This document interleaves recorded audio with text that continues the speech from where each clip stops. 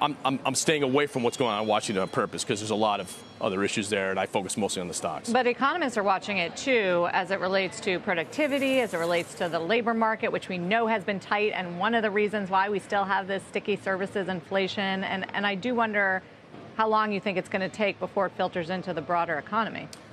So, yeah, I've tried to say nice things about economists, but I think the stock market leads the economy, right? So the economists will figure it out after the stock market moves a lot. If I think about what happened this past year, I mean, you read the bulge bracket firms, the biggest four firms' outlooks for 2023 last November. None of them mentioned AI as something that would matter.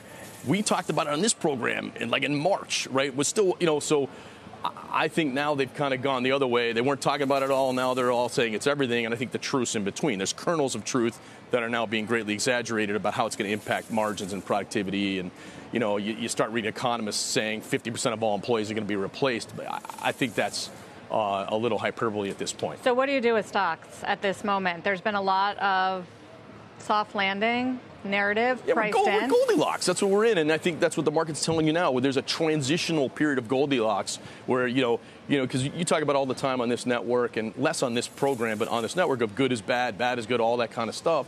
And I think people don't want it to be too strong economically. It'll be bad for the market.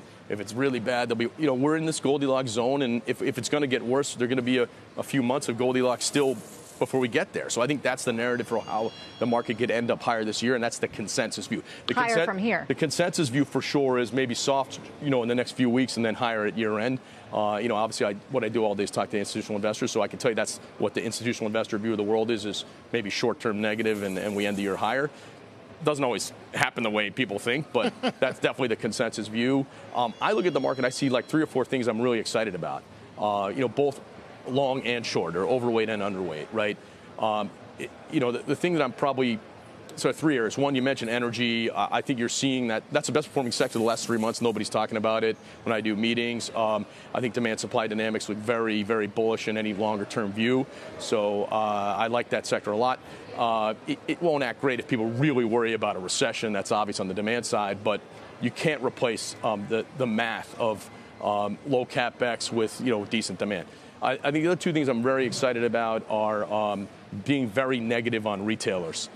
We spent a lot of bandwidth and time on our research side over the last few months looking at shrink or stealing, the financing arms of those businesses, and so many bad things happen to their cost structure. So I don't see how these dollar stores and Target and those kind of things are going to act well, and how they can kind of have mean reverting profits like people are embedding. So I think there's a lot of exciting things to avoid on that traditional box side. You guys live in the New York area. You don't want to walk into one of those stores where there's product behind the glass and some guy has to open it for you and the inventory is mismanaged and all that kind of stuff. So there's no will to change that anytime soon. So there's a lot of interesting things happening under the surface to get me excited about finding long and short ideas. I think that's where we're spending most of our time.